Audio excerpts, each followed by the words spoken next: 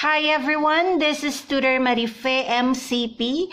I create math video lessons that could serve as your supplemental learning resources. In this video, I will teach you how to solve for the value of x and how to find the measure of each of these four indicated angles. We have here parallelogram HOPE or HOPE. These are the four interior angles of parallelogram HOPE, and two of its interior angles, which are opposite angles of parallelogram HOPE, are represented by the expressions 2x plus 25 and 3x minus 15. Our first goal is to find x. Once we know the value of x, finding the measure of each of these four indicated angles becomes easy. Okay, so how do we form our working equation for x?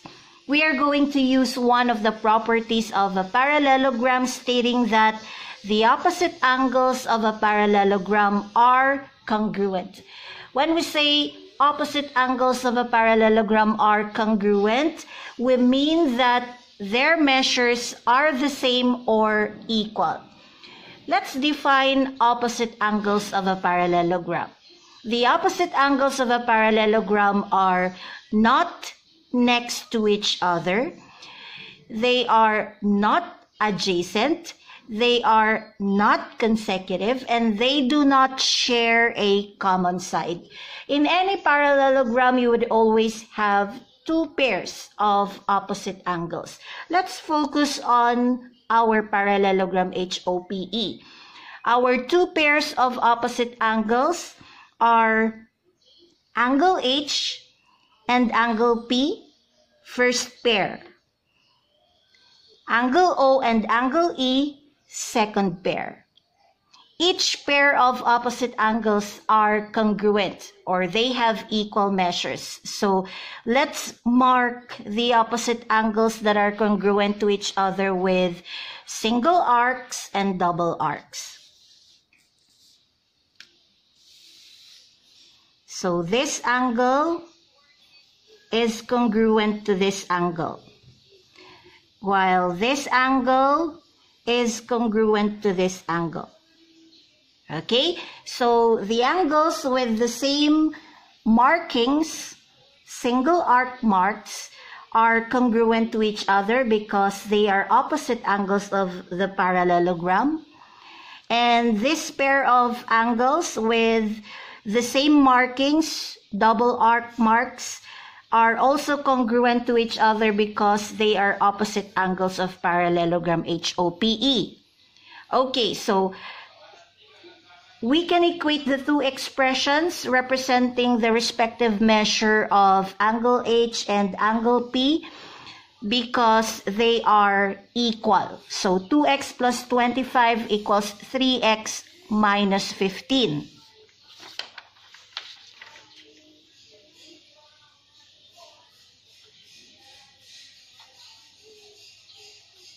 This equation comes from the application of the property relating the opposite angles of parallelogram HOPE. They are congruent.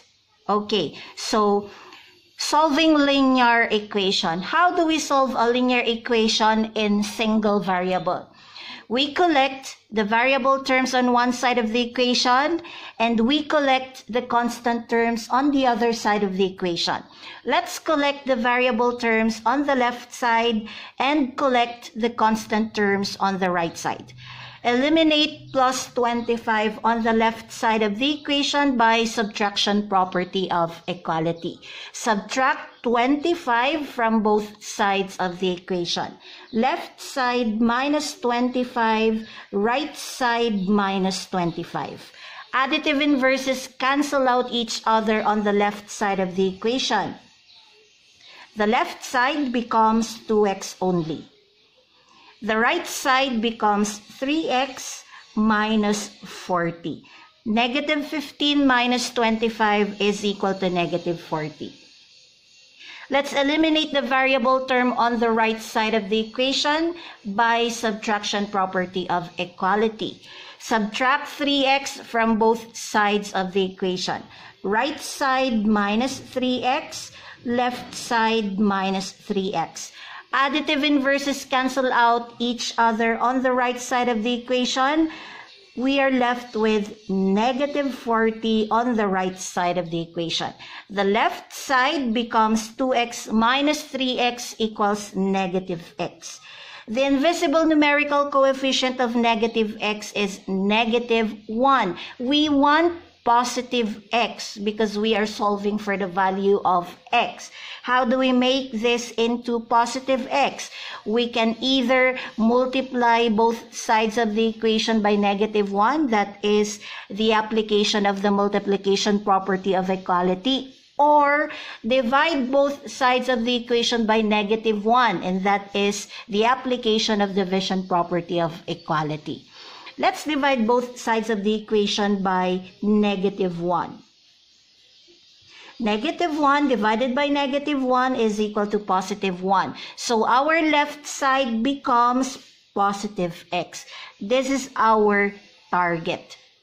And the right side of the equation becomes negative 40 divided by negative 1, or positive 40. This is the value of x. And we are done with number 1. We need to find the value of x. Since we already know the value of x, finding the measure of each of these 4 indicated angles becomes easy. Okay, let's proceed to number 2. Measure of angle OHE. Angle OHE is the same as angle H. Remember that when an angle is named using 3 capital letters, the middle letter is the vertex of the angle. So angle OHE is actually the same as angle H. And this angle is represented as 2x plus 25. Substitute 40 into x. 2 times 40 plus 25. 2 times 40 is equal to 80. 80 plus 25 is equal to 105 degrees. This is the measure of the first indicated angle, angle OHE. It's equal to 105 degrees. Since these are opposite angles and opposite angles of a parallelogram are congruent, or they have equal measures, then angle P, measure of angle P, or angle OPE, P is the middle letter, this is the vertex of the angle, is also equal to 105 degrees.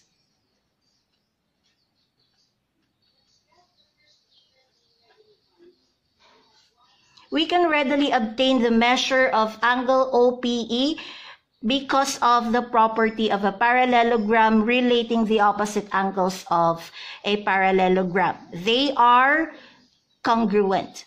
The other way in solving for the measure of angle OPE is using x equals 40. Substitute 40 into x of this expression. 3 times 40 is equal to 120 minus 15 equals 105 degrees.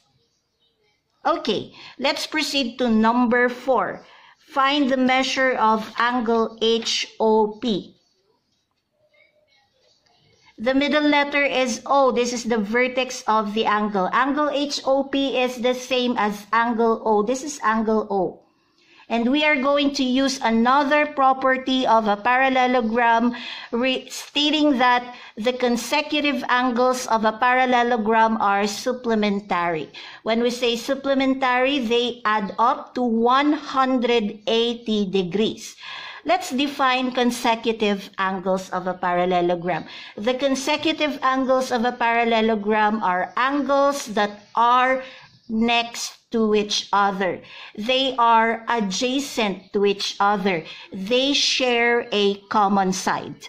In any parallelogram, you would always have 4 pairs of consecutive angles. Let's consider the parallelogram HOPE. Our 4 pairs of consecutive angles are angle H and angle O, first pair, angle O and angle P, second pair, angle P and angle E, third pair, angle E and angle H, fourth pair. The measures of consecutive angles add up to 180 degrees. So let's use that property in writing our equation to be able to solve for the measure of angle HOP. Angle HOP or angle O is next to angle OPE or angle P, and also next to angle OHE or angle H. So you can solve for the measure of angle HOP in 2 ways.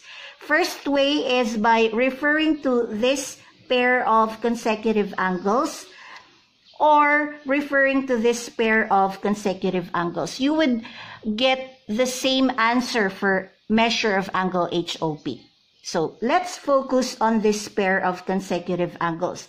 Measure of angle HOP plus measure of angle OPE add up to 180 degrees. Application of the property of a parallelogram stating that the consecutive angles of a parallelogram are supplementary. Okay, so let's replace this with its value. We already obtained the measure of angle OPE or angle P, and it's equal to 105 degrees.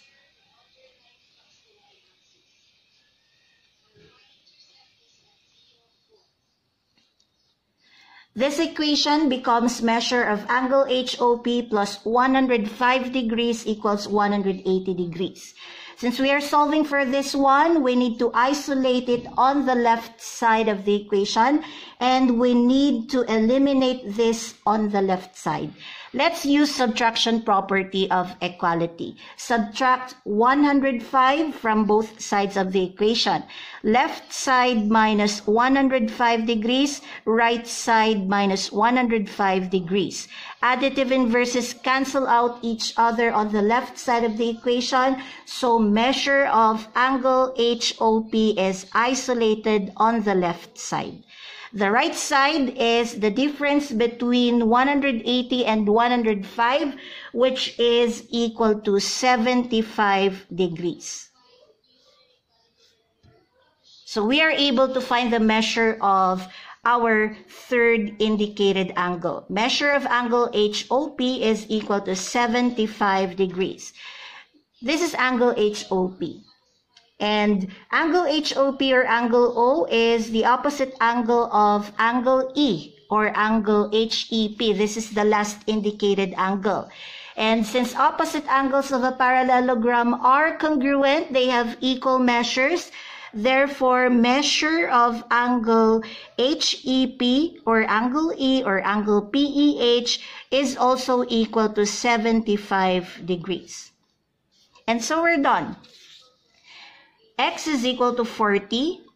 Measure of angle OHE is equal to 105 degrees. Measure of angle OPE is also equal to 105 degrees. Measure of angle HOP is equal to 75 degrees, and measure of angle HEP is also equal to 75 degrees. So the focus of this topic is on the two properties of a parallelogram. Again, opposite angles of a parallelogram are congruent, and consecutive angles of a parallelogram are supplementary. Of course, we can validate our answer. We know that the sum of the 4 interior angles of any 4-sided polygon, a parallelogram is a 4-sided polygon, is always equal to 360 degrees. Let's validate our answers. 105 plus 105 is equal to 210. 75 plus 75 is equal to 150. 210 plus 150 is equal to 360 degrees. So we validated our answers. That's all. If you have any questions, you want further clarification, or you want to simply give a comment, feel free to post it. Again, this is Tutor Marife MCP. Thank you for taking the time to watch my video.